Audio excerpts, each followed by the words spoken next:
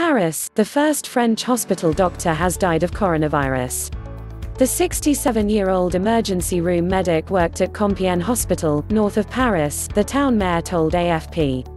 Health Minister Olivier Veran said that as far as he knew, the man, who died Saturday, was the first hospital doctor to be hit. Mayor Philippe Marini said the victim would soon have been 68 and had treated some of the first cases in the Ouest department, the first area in France to be badly hit by COVID-19. He was infected in early March, Philippe Marini said, and died in hospital in the northern city of Lille, where some of the most serious cases are being treated. Olivier Veran refused to give any more information about the victim, saying details were being withheld for medical reasons and to respect the wishes of the doctor's family. The doctor is thought to be the first French medical professional to die in the epidemic, which has so far claimed 562 lives in France. A further 6,172 are in hospital, a quarter of them in a serious condition.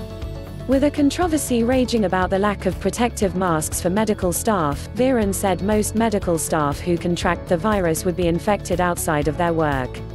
The minister said that although protection for frontline staff was absolutely indispensable, there had also been several cases of doctors and nurses falling ill when they were equipped with masks. Thanks for watching. For more news, subscribe, like and share World News Channel.